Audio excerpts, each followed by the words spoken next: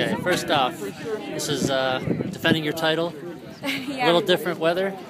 Oh my gosh. Compared to last year? It's a whole different place now. Yeah, way different. It's the trails are a lot smoother and the weather is nice and hot compared to like the snowstorm we had last year.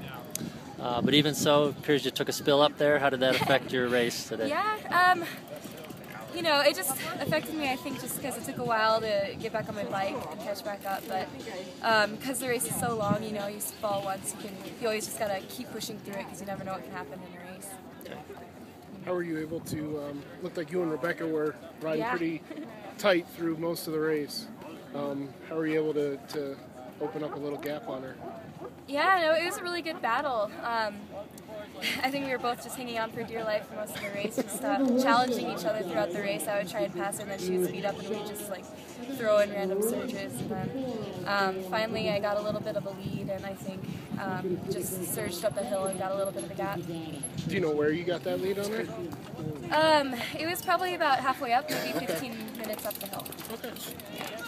Does this one feel any different than last year's? Oh, it's so different. Yeah, it's a completely different race.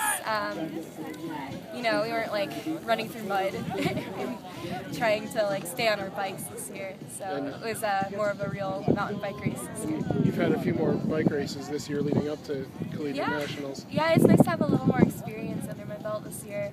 I knew what to expect, and it was a lot of fun this season. All right, great. Thank you. Thank you. Thank you. Congrats again. Thank you.